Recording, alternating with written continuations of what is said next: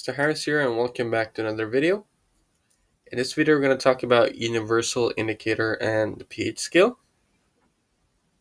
So let's have a look at this diagram over here.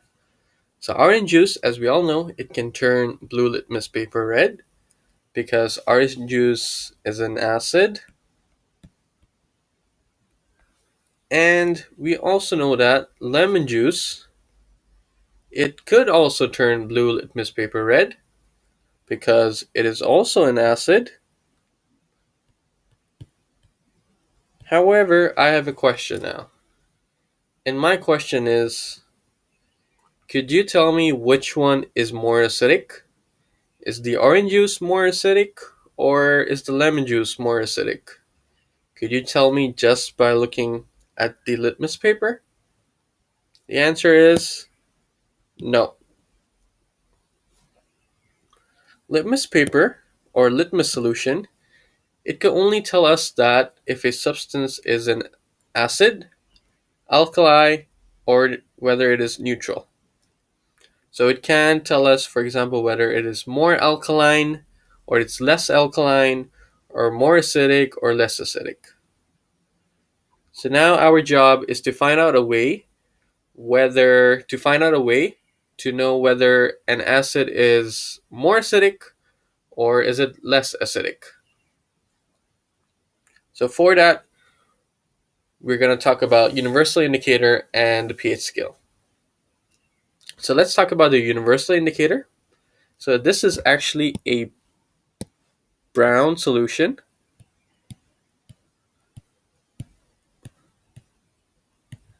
Which could help us to find out the pH values.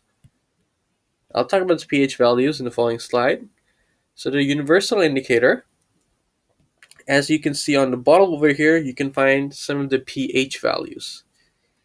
And the pH values, you will see it on a pH scale. Okay, you have a pH scale. So the pH scale, it goes from 0 all the way up to 14. So it has a range of 0 to 14. So the ones on the left, it is more acidic. In the middle, you have the neutral. Whereas on the right, it is more alkaline. So let's talk about it one by one. Let's look at the acidic part first. So acidic substances, they have a pH value of lower than 7. Their pH values are lower than 7. So anything that is lower than 7, they are considered to be acids. The lower the pH of an acidic substance, the more acidic it is. So for example, pH 0, this is the most acidic. And if you have pH 4, when I compare pH 4 with pH 1, pH 1 is more acidic. Okay? Neutral substances have a pH of 7 only. So one example of a neutral substance is water, distilled water. It has a pH value of 7.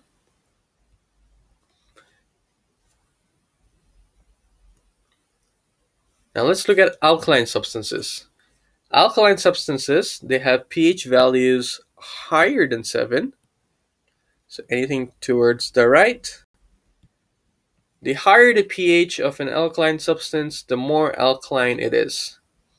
So again, pH 14, this is the most alkaline. And if you want to compare, for example, pH 9 with pH 12, pH 12 is more alkaline.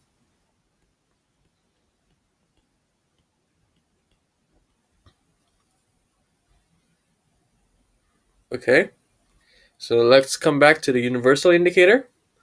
So we can measure the pH value using the universal indicator because we can compare it to the pH color chart over here. So let me go back over here. If you look at the color of the pH chart, the more acidic it is, you would notice that it is more red.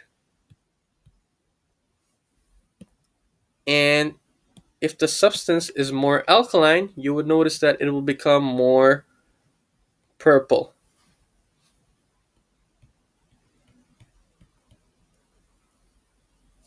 Or sometimes it will be dark blue.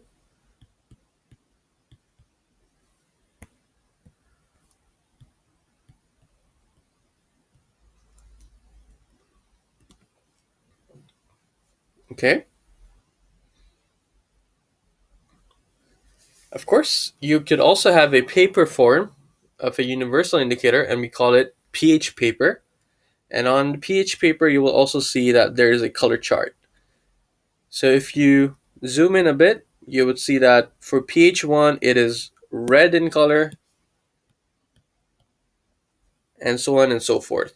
Okay, pH 7, the one that is neutral, you would notice that it is a bit somewhere in between lightish yellow and yet lightish green.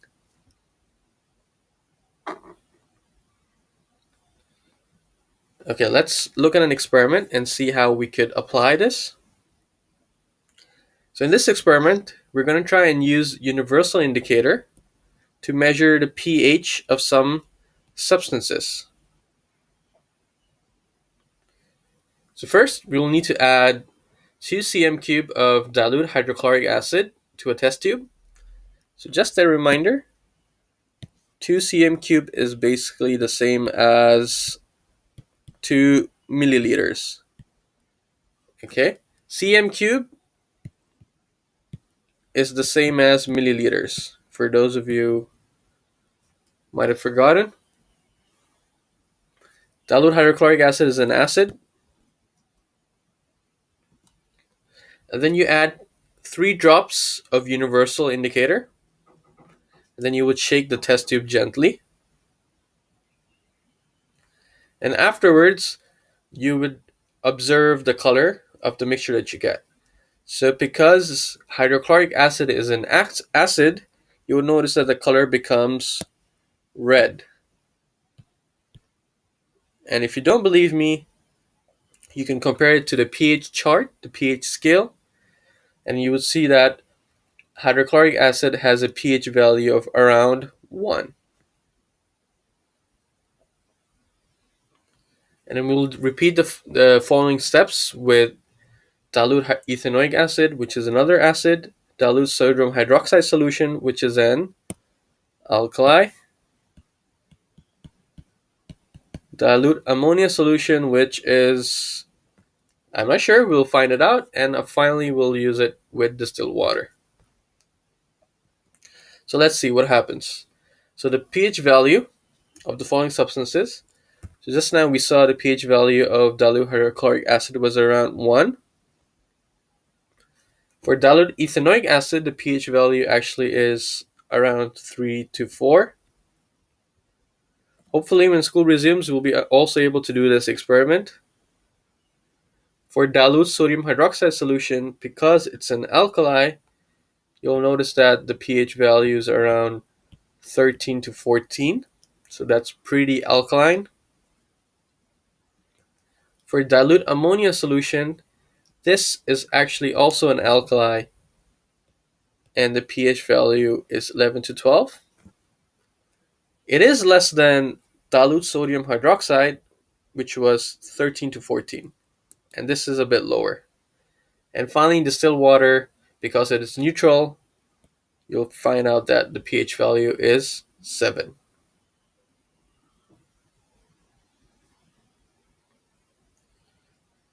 So which of the following substances were neutral? Distilled water. Which were acidic? Dilute ethanoic acid and dilute hydrochloric acid. However, ethanoic acid was less acidic, hydrochloric acid was more acidic. Which of them were alkaline? Dilute ammonia solution is less alkaline, as I mentioned, whereas dilute sodium hydroxide solution is more alkaline.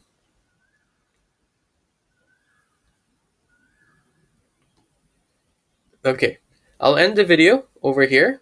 So just wanted to introduce to you about the pH scale and how we could use the universal indicator. In the following video, I'll talk more about the pH paper, how we could use the pH paper, and finally I'll talk about the pH meter. Hope to see you in this next video. Bye for now.